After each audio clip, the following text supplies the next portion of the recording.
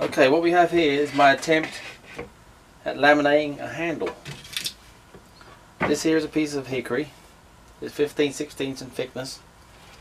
As I said in previous videos, we just can't get like a 2x4 or 2x anything in stock, hickory stock. It'd be nice if we could, because then I could make all sorts of different things. But you just can't. This is the thickness you got. This is as thick as you can get it actually in this area. I'm sure if I could drive to Houston or one of the local big towns, I could probably get some. But I really don't want to be driving almost 100 miles just to get that. But I think I've come up with a solution. I went to buy this axe head handle because my other idea with the wheelbarrow handle was it wasn't quite wide enough. So I thought I'd hit the solution with this.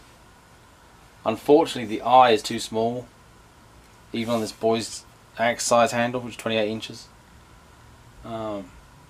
So I got home and I thought, you know what, I'm just going to do what I've been thinking about doing anyway, which is the laminated handle, because I don't want to be going back. So I don't like buying these handles anyway, because if you look, it has heartwood going through here, which isn't good on an axe handle anyway. So anyway, this is where we're at. I'm going to get this piece of hickory. I'm going to glue a piece of walnut on that side, piece of walnut on this side. So what you're going to have is the meat of the axe handle itself is going to be hickory. So that's where the strength is going to be at. This is going to be for the thickness, and I'm guessing it's going to look, you know, a bit for show too. It should look good. But I won't know till I get it done. So just bear with me. I'm going to organise all these clamps and God knows what else I'll go over here and put glue everywhere, I guess. I need to get this done tonight though, so I can actually work on the handle tomorrow.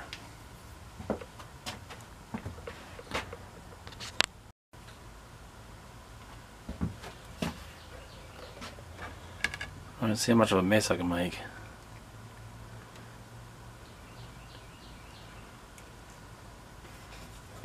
And I'm sorry for all you carpenters out there. I know I'm probably doing this the wrong way, but I'm not a carpenter, as you can probably tell.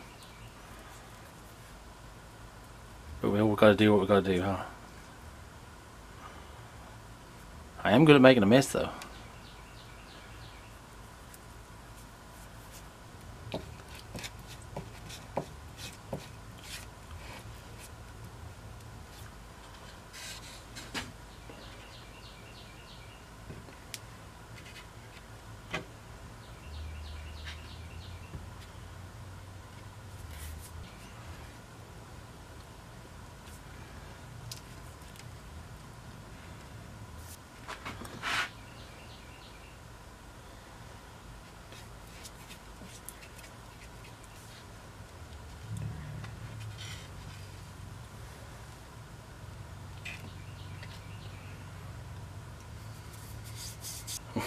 I got this stuff everywhere.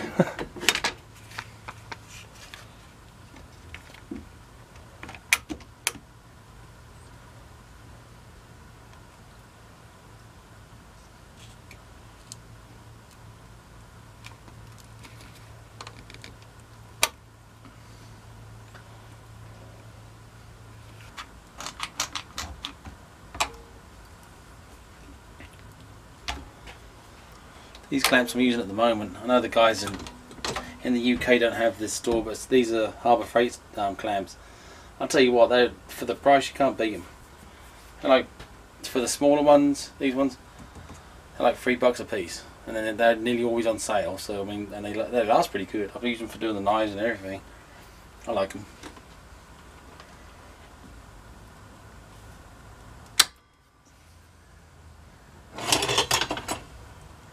Well guys, hopefully that's enough, because that really is, that's the end of my clamp supply. Oh no, I got this one. I got this monster. Don't know where it's going to go though. I guess I can hook it on here, huh? Will that help? I don't know. What do you think? Right, let's let that glue up, sit up. I've made it so I can't wipe any of the glue off, which is real nice for me to do the clean up. Oh well. And I'll be back tomorrow. Okay, time to take all the clamps off and see what we got. Other than the big giant mess I have to clean up, obviously.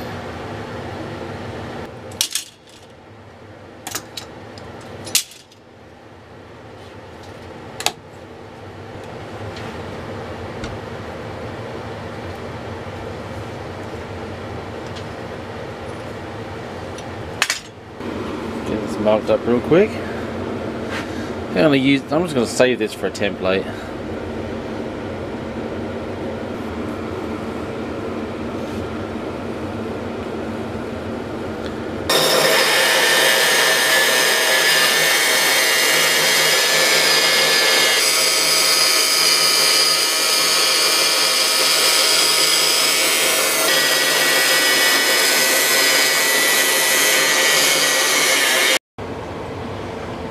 Okay, looking good so far. I'm liking the way it's laminated together. The grain's looking good too, real nice. And those among you who are more observant, did you see what I done? I used this as a template. So why would I use the handle as a template that didn't fit the axe head as a template? This guy here is a dummy, but a lucky dummy, because I cut it. Fortunately, I cut it bigger, so because I figured I could always grind it down.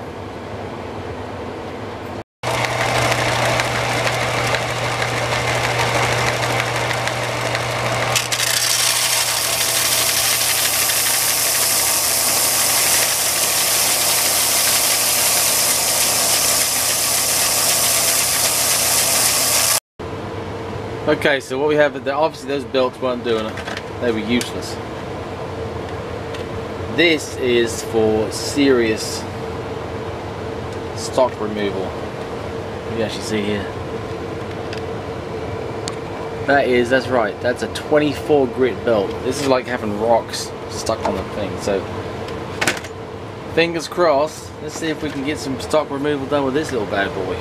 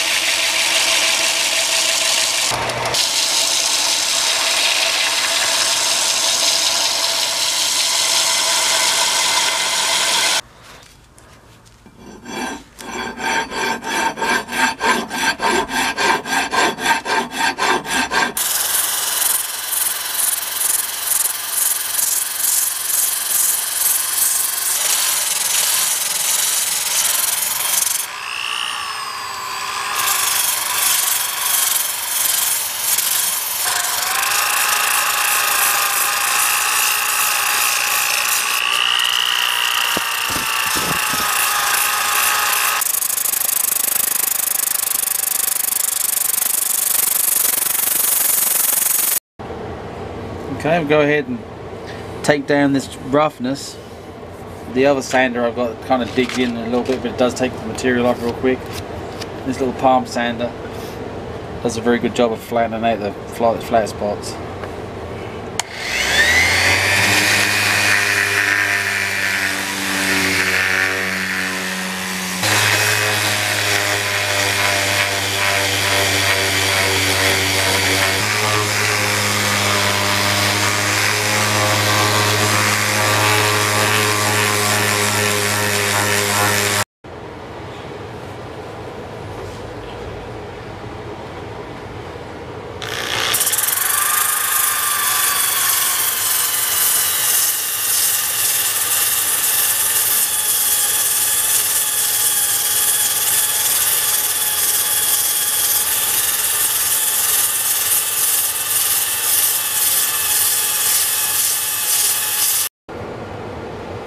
Okay, we're going to go ahead and use the palm sander again to take out some of the scoring and scratches that are made by the actual sander.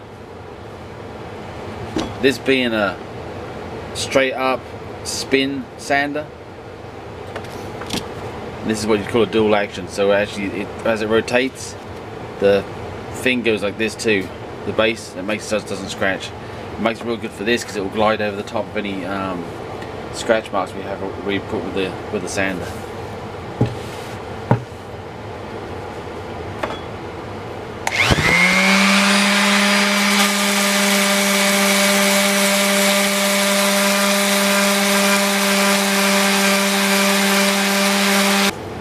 Now that shows a grain.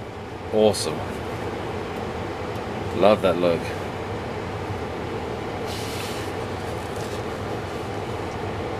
Alright, I'm going to go back to doing a few more sanding coats and bring the grits down. I'm sure you're not really interested in seeing all that. You want to see the finished product, so I'll be back in a second.